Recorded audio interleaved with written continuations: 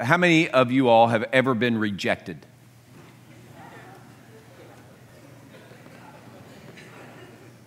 Was it fun? What a great experience to be rejected, right? Oh, yes, I can't wait till I get rejected again, right? Now, rejection is something that creates wounds, right, in our heart. And the more powerful the love we have for someone who rejects us, the greater the wound is in our soul.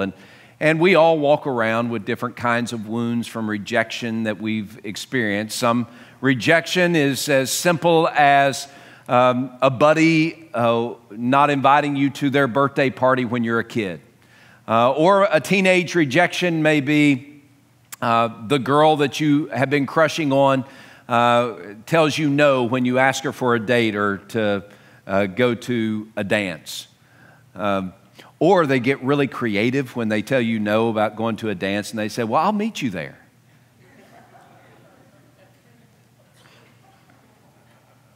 I'm not saying that's a wound, I'm just saying rejection. As you get older, the rejection becomes more grown up, like being passed over for a promotion or not getting the new orders that you hoped that you would get. Rejection is something that we all face, but it's not something we should face in the church, in this family. See, we are family, and there is an acceptance that needs to be a core component of who we are. I'm not talking about accepting and compromising the gospel. I'm not saying accepting and forgetting what the Bible says. I'm not talking about that at all, but I'm talking about what the Bible talks about when it says that we are to accept others in the same way that Jesus has accepted us. I want you to look at Romans chapter 15. Now, we're continuing this sermon series on we are family. And as we look at who we are as family, we've been looking in Romans. Next week, we go to 1 Corinthians, but we've been looking in Romans up to this point. We looked at Romans chapter 12. We looked at Romans chapter 14. Now we're in Romans chapter 15. In these first 7 verses, God speaks to us about how to develop building blocks for a healthy family, all right? I want you to lean into verse 7, okay? Verse 7, and we'll get there. Now, what verse 7 does, it tells us what should occur after we have these building blocks are in place, all right? He says, and God says to us, therefore, based upon the building blocks that we're going to look at in a moment, therefore, welcome one another. Now, that term welcome is proslambano. My one Greek word for 2021 saying out loud, proslambano. It means to receive to yourself. It means to open your arms in an embrace. It means to come alongside, invite somebody alongside you as a brother or a sister. It means that you develop family ties with someone. That's what this means. It's not just a, hey, how you doing? It is, we're family. Oh, we are family. Okay? So, therefore, welcome one another as Christ has welcomed you for the glory of God. Now, how has Christ welcomed you? Christ has welcomed us. He's the model that we follow. The way we do family, the way we do church is built upon Jesus. Jesus is the model, okay? Not my ideas, not my strategies, not your ideas or your strategy. The model for this family is Jesus, all right? Everybody in agreement there? Okay, if you're not in agreement, that's okay. I hope you'll get to the place of agreement because that's what the Bible tells us, all right? So the model for this family is Jesus, and here's what Jesus did. Jesus looked on you, a sinner, and looked on me, a sinner. And he said, I'm going to do everything I can to bring that person into my family. And Jesus didn't say, as soon as you get your act cleaned up, as soon as you start behaving correctly, as soon as you start doing the right things, then you can be part of my family. If Jesus had said that, we would all be lost in utter darkness because none of us can live up to it. None of us can start getting it right. So what did Jesus do? Jesus left heaven to come to earth to cross the chasm that our sin had created between us and God. The King welcomed the pauper. The King welcomed the rebel. Holy God opened his arms to hostile sinners and said, come be part of my family. And Jesus died for sinners on a cross. He paid that ultimate price so that when we put our faith in him, we can cross that bridge and enter into his family so that we are forever in God's family. Hey, we're supposed to treat each other, welcome each other, embrace each other in the same way that Jesus has embraced us. Now, we've been looking, you remember in Romans 14, we looked at the fidgets that we put in place.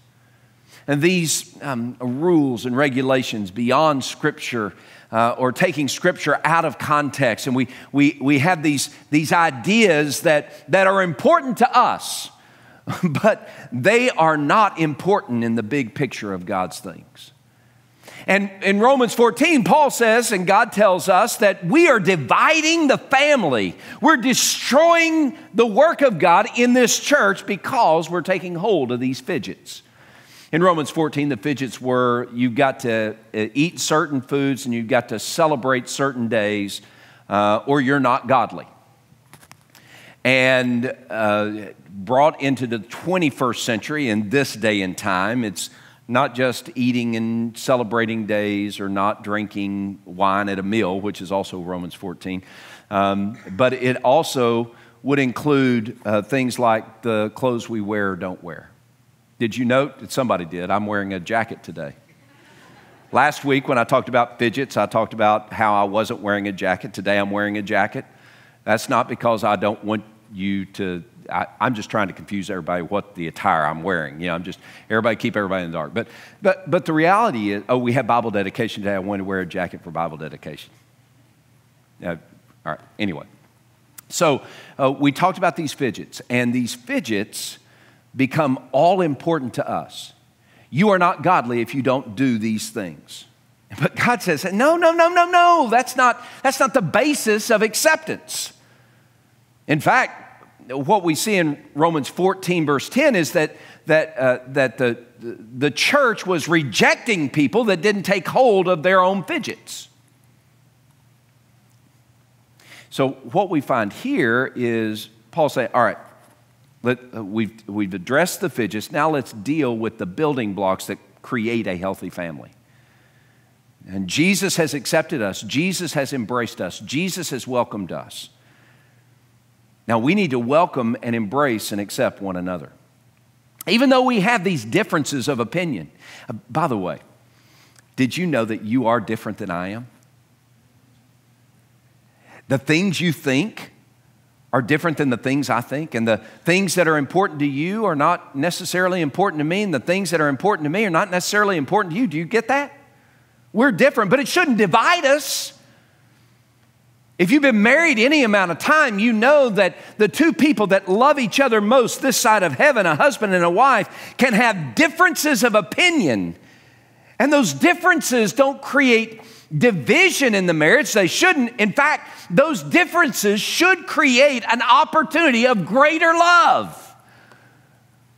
My goodness, Edie has accepted me when I have been the most difficult and different from her. It's given opportunity for love to blossom. And that's what should happen in this church. In the differences, it's not an opportunity for us to divide, it's an opportunity for us to show greater love. And that's kind of what God's getting at in Romans 15, 1 through 7. He gives us these building blocks for a healthy family of faith called the church. How can we be healthy? When we have these differences, how can we be healthy? When we struggle through the differences that seem to threaten our existence, how can we be healthy? Well, that's what these building blocks are about. And they're more than just the three I'm going to mention, but there are only three in this passage that I want us to talk about. There are other building blocks, but Romans 15 talks about these three. And so I want us to look at these building blocks. Now, the other thing, if I could just take a moment and break this kind of preacher wall. These building blocks will do our family no good if they just stay on your piece of paper or in your notes or in your head. These building blocks are commitments that we make.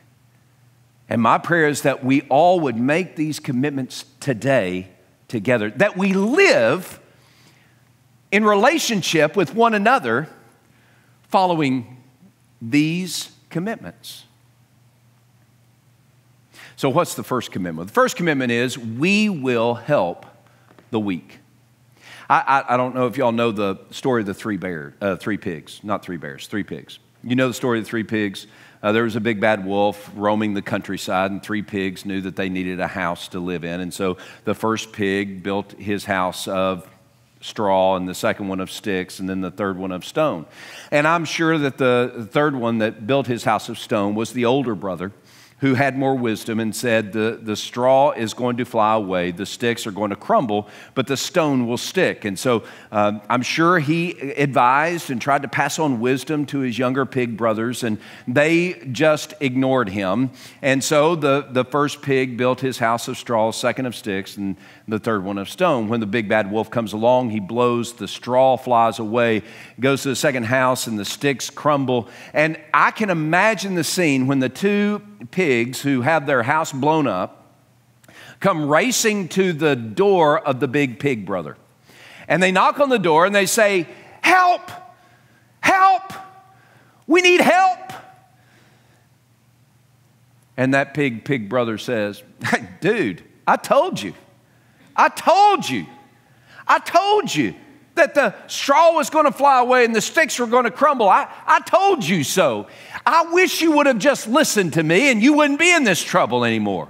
I can't believe." And all of a sudden, Big Bad Wolf comes up. And Big Brother's still lecturing the two little pig brothers to their harm and tragedy.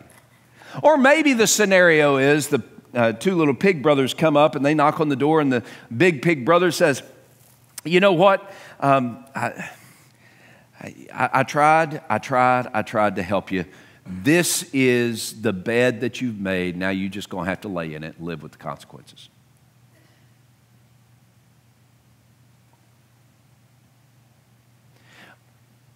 Just a little insight. Those two approaches are not the kind of approaches we're looking for in the church.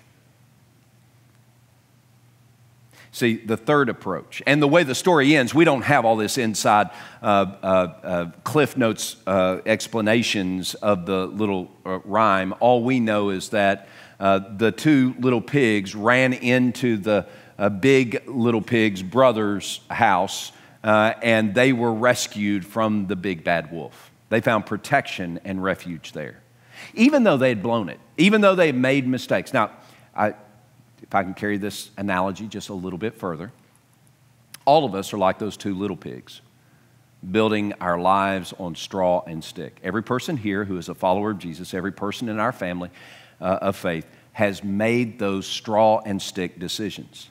And we have had to suffer through the straw and stick circumstances and consequences. If I could get out of the analogy, all of us have blown it, and it's messed up our lives. All of us have chosen sin. All of us have made bad decisions because of sin or sinful influence, and it has messed up our lives. But what God tells us today is those in this room who have learned from those bad mistakes or who are not in the circumstance of those bad mistakes, it's the job of those who are standing strong in the house of stone to help those who have made the straw and stick choices. Here's what he says in verse 1. He says, "We then who are strong ought to bear with the scruples of the weak and not to please ourselves. Now, another translation, which I think is better, is we who are strong have an obligation to bear with the failings of the weak and not to please ourselves. Okay, so that's countercultural. Here's what he's saying. He's saying in the church, in this family, those who are strongest in the faith have an obligation to bear the burdens of our weak brothers and sisters who are living out the consequence of straw and sticks. You made bad choices. You're living in the trauma of those choices. You're weak in the faith, or you're building your life on things that don't really matter. And it is our job, who are strong, people who are in the strong category of the church. It's our job to come alongside you and to help you and to encourage you and to bear up under the burden that you're under because of these straw and stick choices. It's my job when I'm strong to help you when you're weak. And it's your job when you're strong to help me when I'm weak. And all of us at different times are going to be either in the strong category or the weak category, but as family, we're supposed to be in those categories together. It's our obligation. This isn't a suggestion. This isn't a, well, if you get around to it. This is the commitment that we make when we are part of First Norfolk Family. We will help the weak. Everybody look this way and say, we are family. Say it again to me. Now turn to the person to your right and say, I will help you when you're weak. Turn to the person to your left and say, I will help you when you're weak. Turn to the person behind you so that you're no longer talking to your spouse or your family. Turn to the person behind you and say, I will help you when you're weak.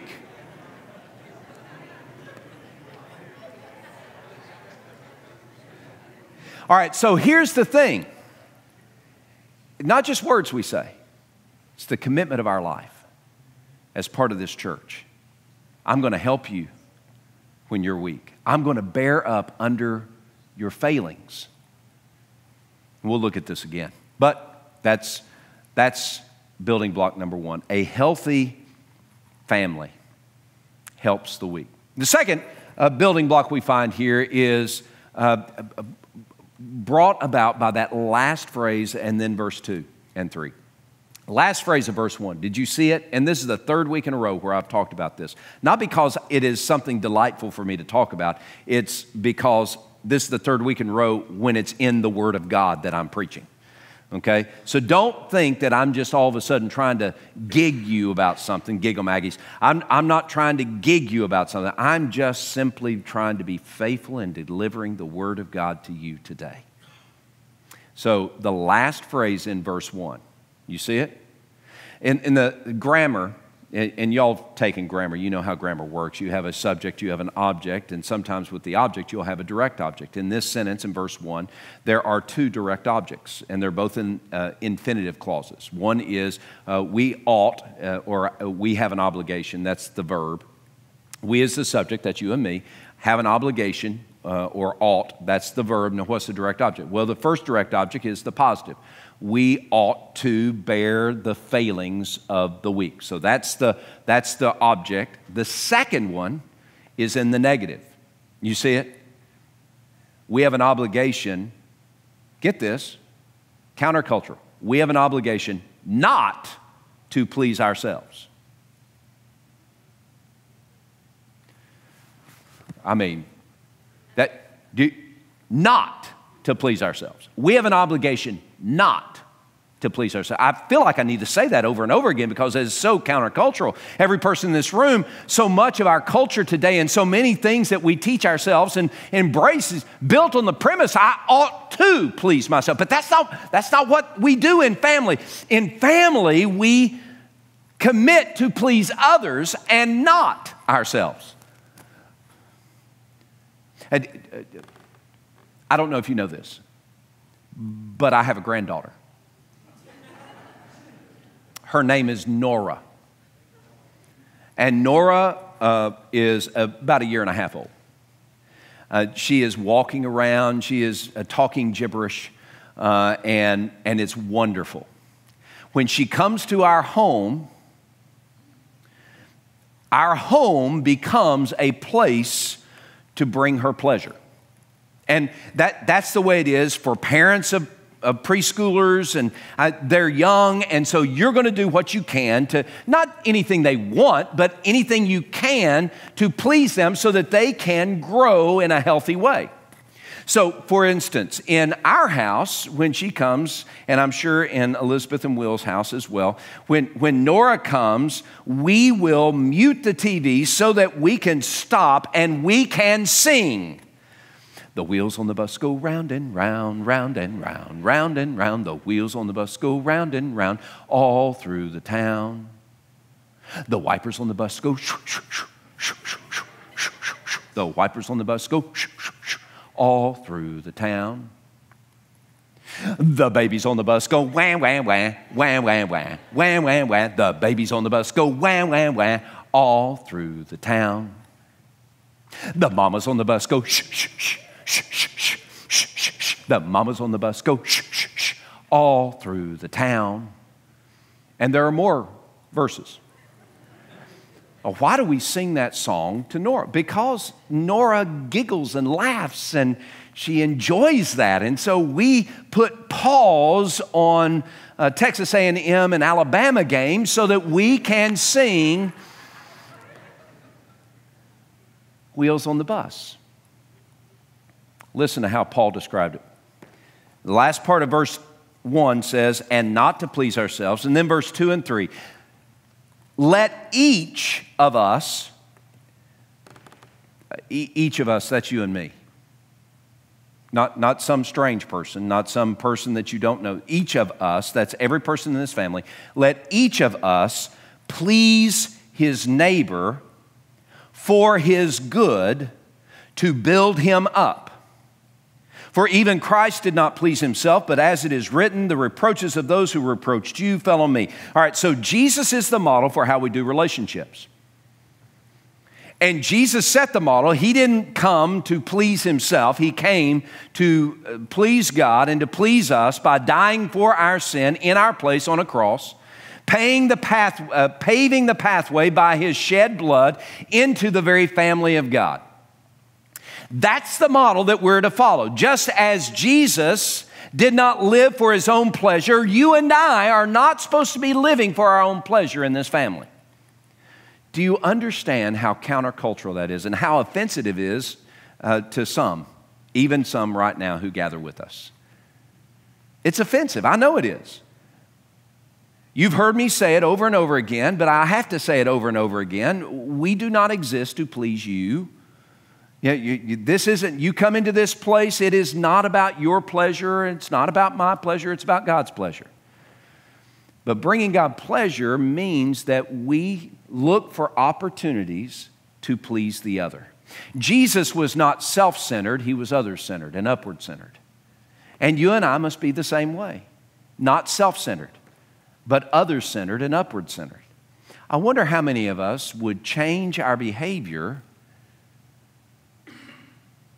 in relationship to one another if we turned our own desires on their head and decided I'm going to be others-centered and upward-centered, God-centered, and not me-centered.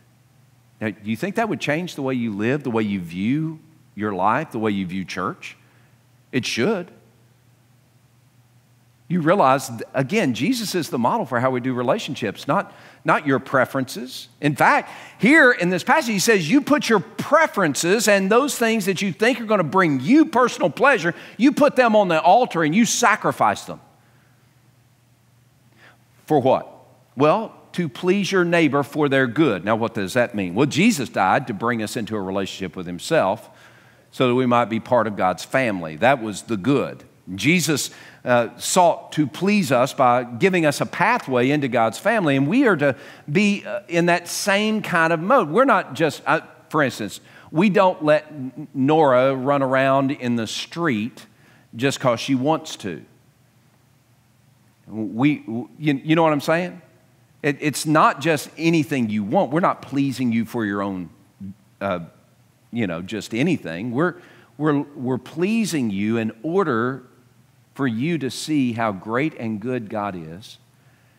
And we're looking for opportunities to build you up as a follower of Jesus.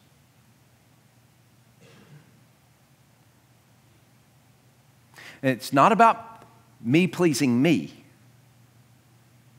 And again, I know, good gracious, I know I've talked a lot about this. Not nearly as much as the Bible talks about it, but I've talked a lot about this. But the reason we've got to talk about this is because one of the greatest destroyers of church and family is this deep desire that I get things the way I want them. Self-centered. But that's not the way it's supposed to be in the church. And you might say, well then, how do we make decisions? Well, God's word rules and the weak win. The weak win. Not the strong. The weak win. And you might not enjoy the wheels on the bus go round and round very much. But because we are committed to please the other for their good and for their growth, we will sing the wheels on the bus go round and round.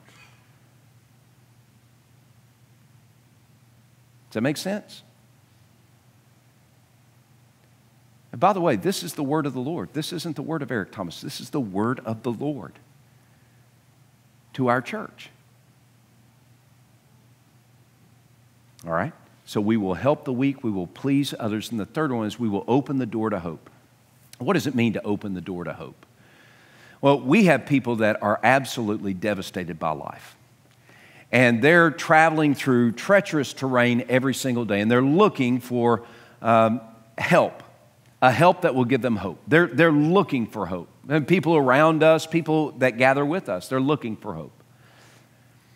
I think of it this way. Edie and I went on our 30th wedding anniversary. We traveled out west, and in the mountainous regions, the Rocky Mountain regions of the West, as you're traveling up and down, before you go up a big mountain terrain, there'll be this little pull-off on the side. It says, pull off here and put chains on your tires. It says it better than that, but that's what it's saying. It said, you pull off here, chain up area to your right. So in treacherous weather, you pull off and you pull out the chains that are hopefully in your car, and you put them on the tires so that you can travel through the treacherous terrain safely and get to where you need to go. The problem with that, and just simple problem, I don't know how to put chains on a tire.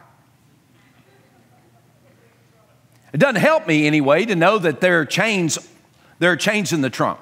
Great, don't know how to put them on.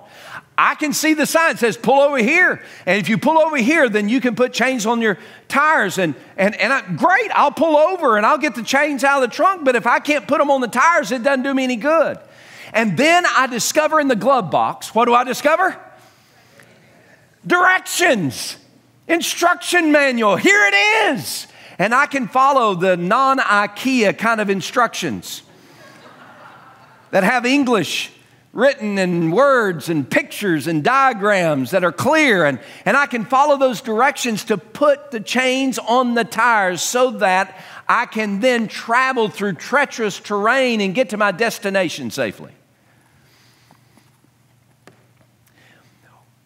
What we find in verse 4 is that God has given us His Word to help us put on Jesus Christ so that we can travel from here to heaven. Even through treacherous terrain, we can travel from here to heaven safely.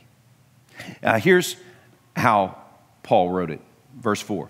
Whatever things were written before were written for our learning, that we, through the patience and comfort of Scriptures, might have hope. What made Paul think about Scripture is that he quoted Scripture in verse 3. The very last part of verse 3 is a quotation from Psalm 69:9, and he applied it to Jesus. Jesus is the one who suffered reproach that was meant for God. Jesus took it on himself. And so that's the message there. And so Paul was like, wow, this is part of being a family too. It's that Scripture points us to Jesus, and Jesus is the source of all hope. And our job is to help each other read the instruction manual to put on Jesus.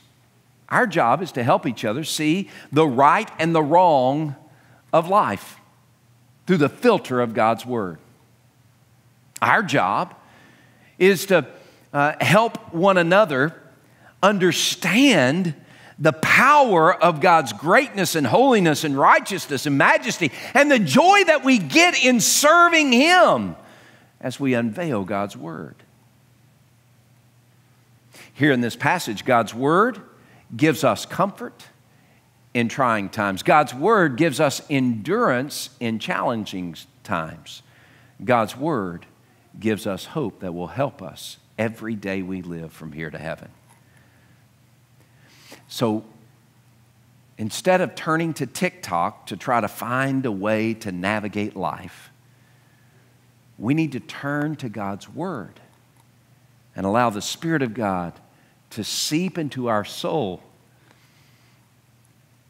and give us hope in the face of hopelessness. You know, we live in a time where people are filled with despair because they have no hope. And we have hope that we're to share here and now. Are you sharing hope with one another by sharing the truth of God's Word with one another? God's Word helps us put on Jesus so that we navigate treacherous terrain from here to heaven safely. Well, these are the three building blocks, but they're useless unless you and I make a commitment to pursue them. These building blocks lead to a specific destination.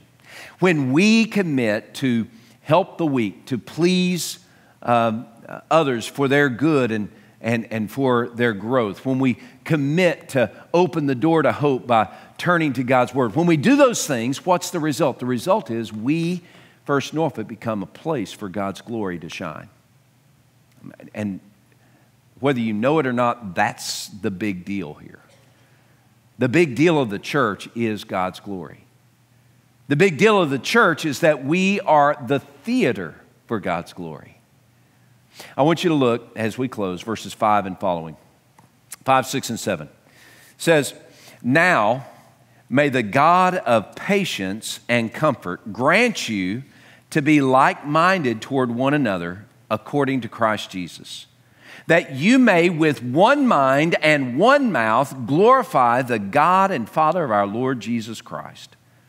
Therefore, welcome one another, just as Christ also welcomed us to the glory of God."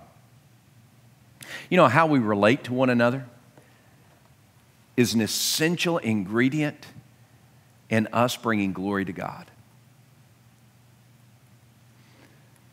How we relate to one another is spelled out by these commitments that we make to one another. I will help you when you're weak.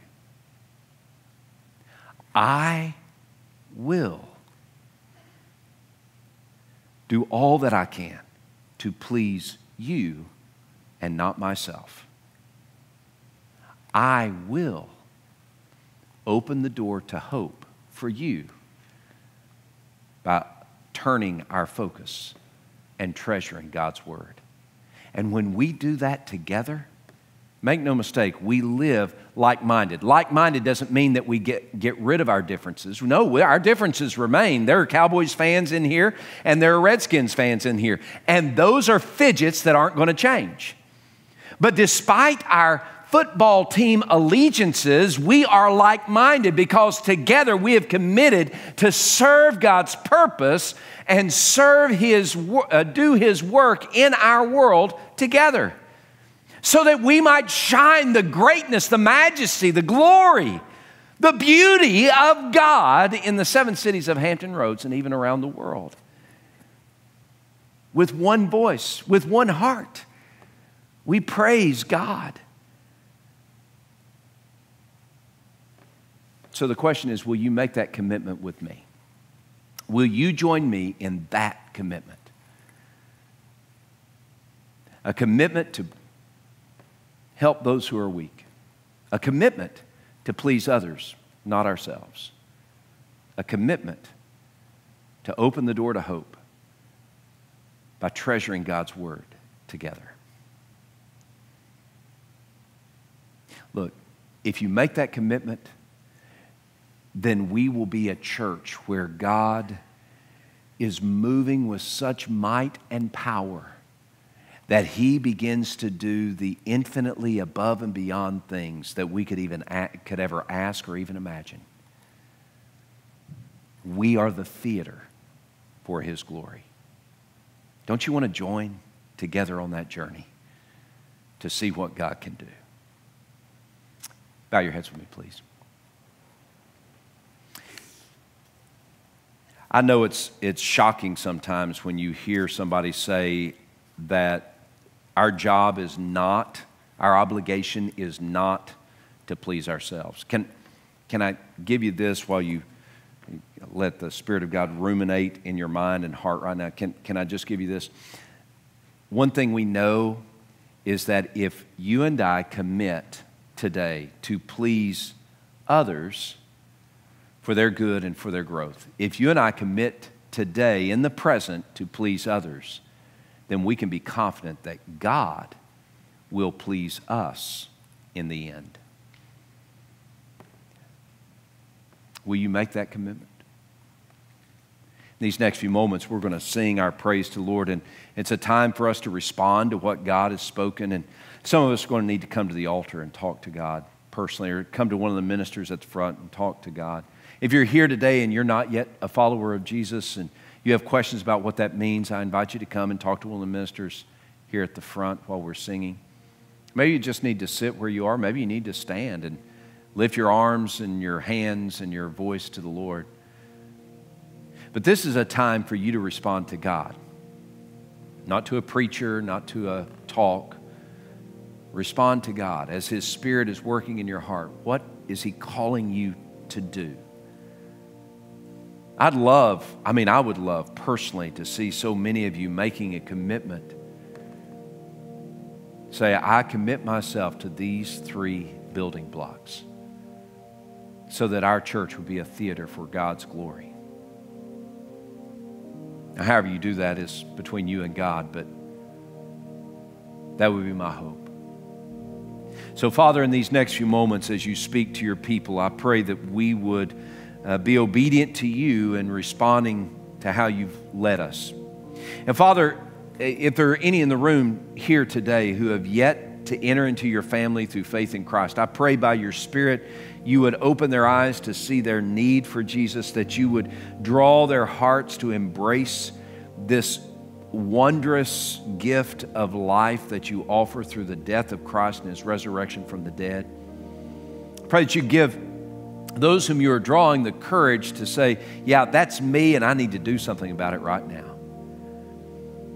So Father, in these next few moments, I pray that you would speak and we would listen and respond as you call us to respond. Strengthen our hearts and lead us in the pathway new though it may be, lead us in the pathway that glorifies you. And it's in the name of Jesus we pray. Amen.